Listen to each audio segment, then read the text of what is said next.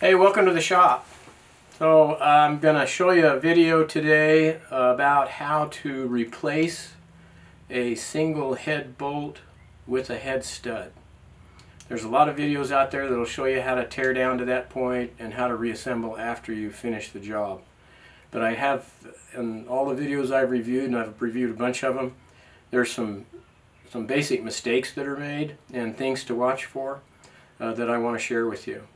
I bought my studs from ARP, and I called and talked with their technical support people and have learned some things from them that are actually in contradiction to the instructions that help you to install the head stud better. Right now I'm about halfway through the process on this 05 Cummins that I have, 5.9 liter. Love this truck. And so I've got a technique down, and I want to share some of that with you. So we're gonna do one head bolt and replace it with a head stud so that you can see the process. It's exactly the same on every other one as you follow through the sequence. So here we go. I want to show you how I've laid these studs out. These are the bolts that I've already pulled from the engine and have replaced them with studs. These are the studs that I still have left to go. And here's kind of the first tip that I have for you. So I haven't seen this done anywhere, and the guys at ARP didn't mention this, but as I started doing this, I wanted to be more efficient and clean in the way I did things, so I pre-assembled these bolts. And let me tell you a little bit about the washer. On the instructions, ARP says that you're supposed to lube both sides of this washer, but that is not the instruction from ARP now. And so what you do is you leave the bottom of the washer clean. Clean it with acetone is what I did. And then you lube the top of the washer and the bottom of the nut, and you lube the threads up here. Then when you go to torque this down, what happens is you also clean the face on the top of the head that the washer is going to rest on. I clean it with acetone, and I'll show you that process. Then when you torque this down, this nut, it's going to spin on the washer rather than having the washer spin on the top of the head. And Martin at ARP, he described to me why that's better, and he lost me in the process, but it was good enough for me to know that I needed to try to make sure that that washer did not spin. So that'll help us get a better torque. And so rather than I see guys, they'll just take the stud and they'll drop it in the head and they'll screw it in by hand, and they got grease everywhere, including on top of the cylinder head. And then they would go and put the washer on, and they would grease the threads and put the nut on, and all that time you're bending over the engine, number one. Number two is that you have the potential of dropping a washer somewhere in the motor or a nut. And you don't have the quality control and preciseness over how much grease you're putting on the threads and all that. So my advice to you, and this has worked just awesome, is to first clean the washers completely, because they come with oil on them. Wash them in acetone, and then you take a washer and you lube one side of it, and you put it on from the top of the stud down, because you don't want any of the grease that you've put on the washer as you're pushing it up from the bottom to wipe along the stud here and then end up getting onto the head somehow. So you drop it down from the top to this position here. I found works really great. And then I go back, and I did that for all of them first, installed the washers. And then I came back and I put lube on all the threads one at a time and laid them out again, and then lubed the bottom of every nut, and then installed the nut.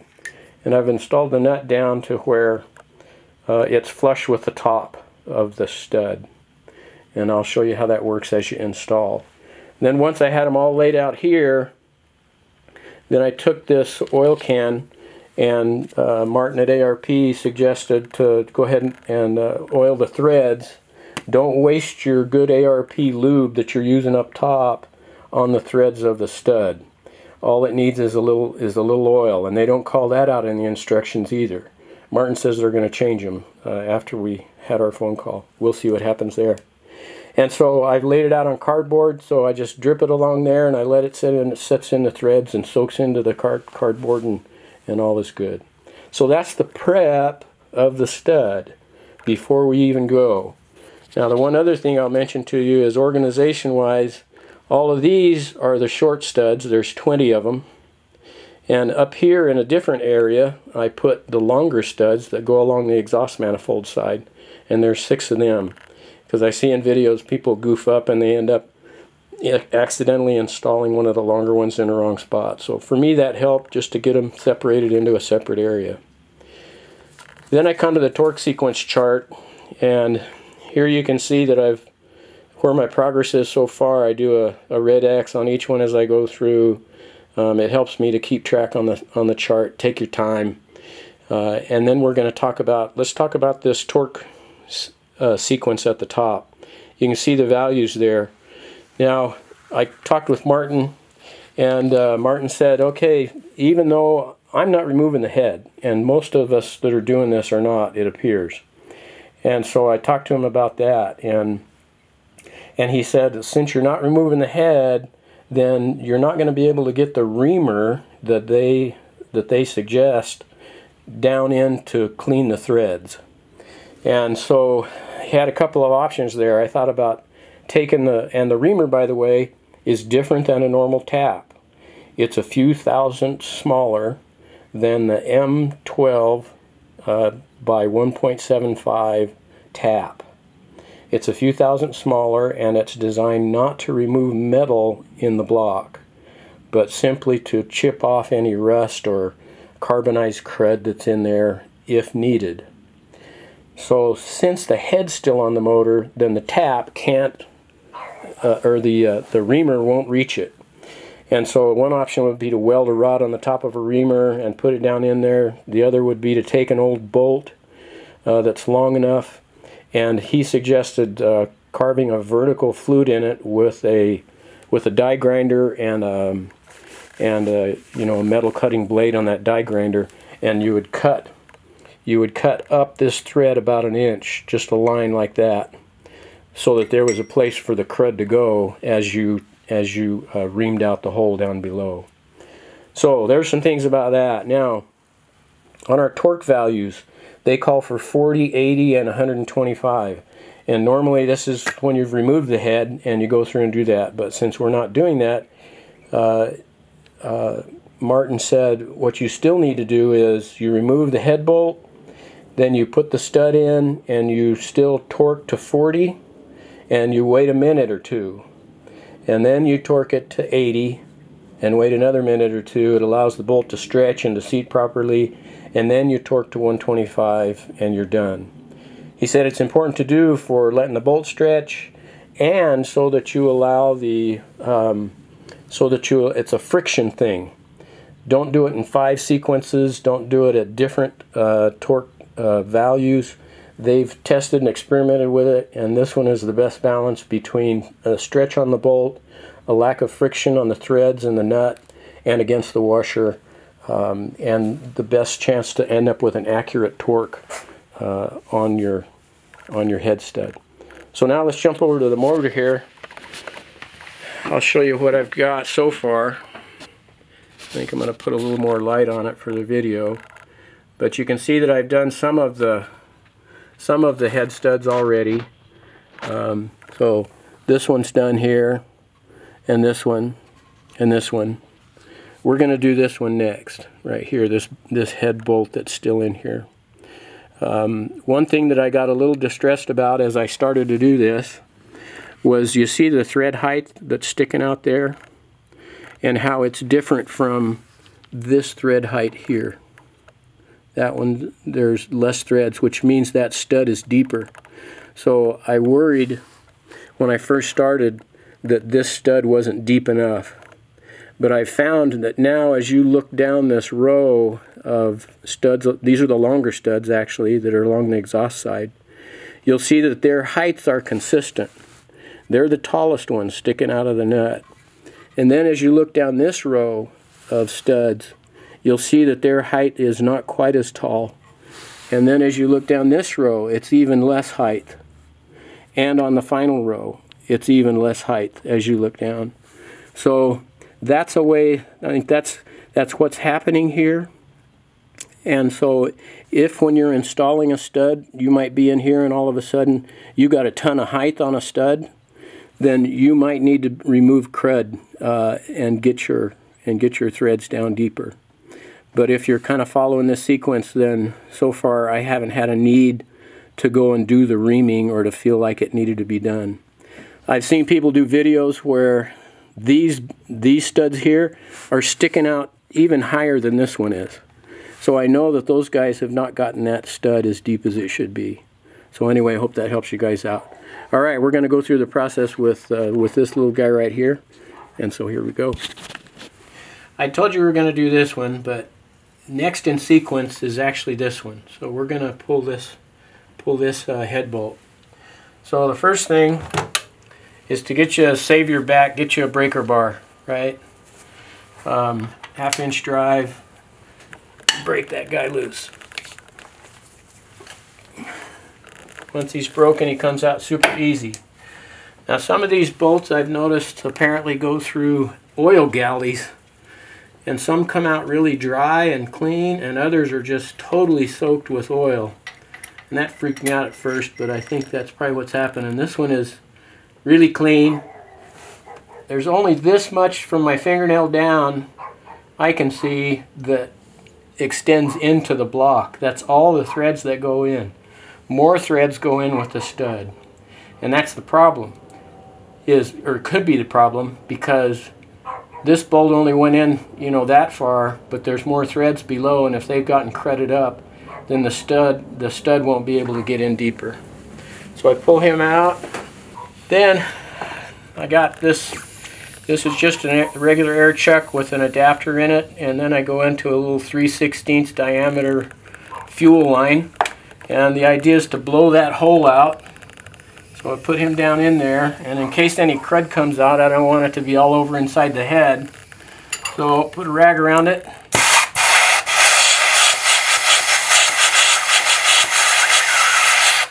And as I pull the hose out, I wipe it on the rag so it stays clean. And there's nothing, I've never gotten anything out of these. Then I wipe this hole off with my oil rag, this face of the head, right? So we get all the worst of the oil off. And then I take a can of acetone and I get a cleaner rag and I find a clean spot on it. Put the acetone on there, and then we clean that surface because we don't want that washer to spin on that surface. So now we'll have a clean washer against a clean face. And I always remember to think to myself, is this an internal stud that's a shorter one, or is it one along the exhaust manifold that requires the longer bolt? I grab it like this. So my washer's up here, clean on the bottom, start it into the hole, get it to here. I switch my fingers so that I'm going to let that washer drop. I got a clean washer against a clean face, and then I let the bolt slide in, and that's as far as it'll go before it starts into the threads. Out here is I'll use this guy to just save me time. Feeds super easy. There we go. So just gently, he's at the bottom. Now, when you get back farther under that cowl on those ones, you won't be able to get that wrench in there. And so what I have is a shorty 5mm Allen wrench. And so for those in the back, I'll just use this shorty Allen wrench back there under the cowl and turn them down. So you never have to touch the nut and turn it. You never have to touch the stud and get oil anywhere. You just turn it in using this Allen wrench at the top. Now out here, once I have it at this position, I've got a T-handle, and I like the T-handles.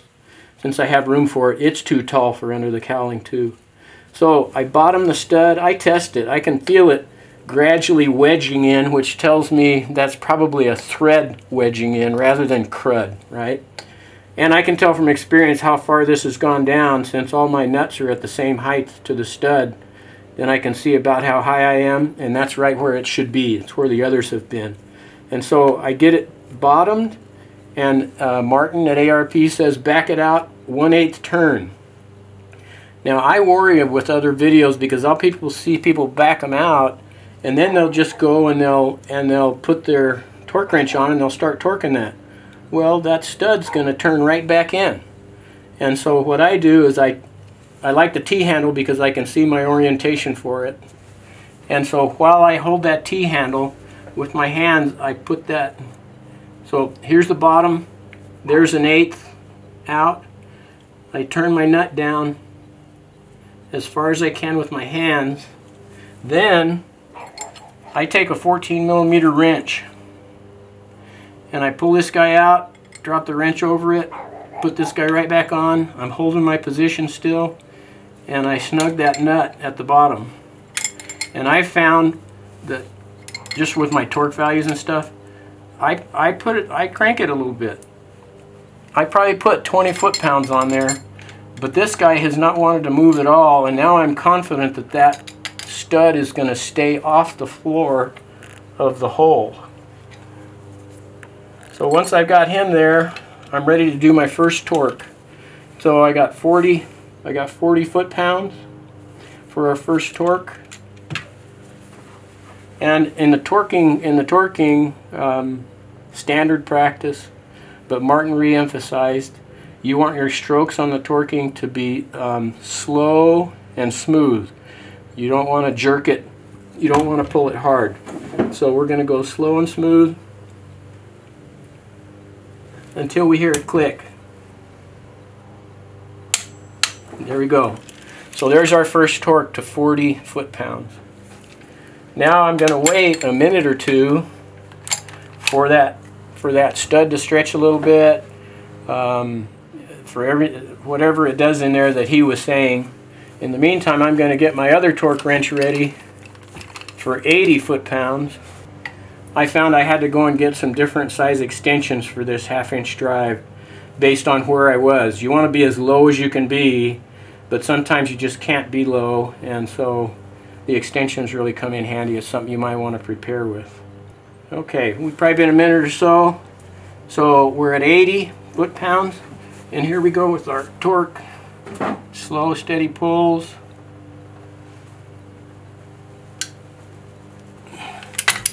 You can't see it, but sometimes that nut still turns. I mean, there was our torque value at 80 foot-pounds. So I've noticed that sometimes that washer still turns for a while, and then it will stop, and then we'll get what we want, and that is the nut sliding against the top of the washer and the washer being stationary against the head.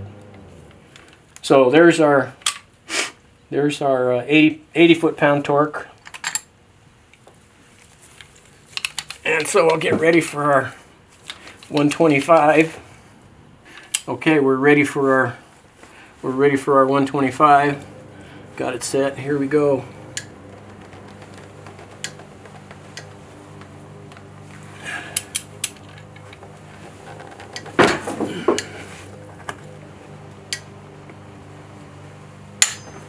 And there we go. And we're ready to move on to the next bolt in the sequence.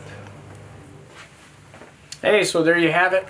I hope you found it to be helpful. A couple other things real quick.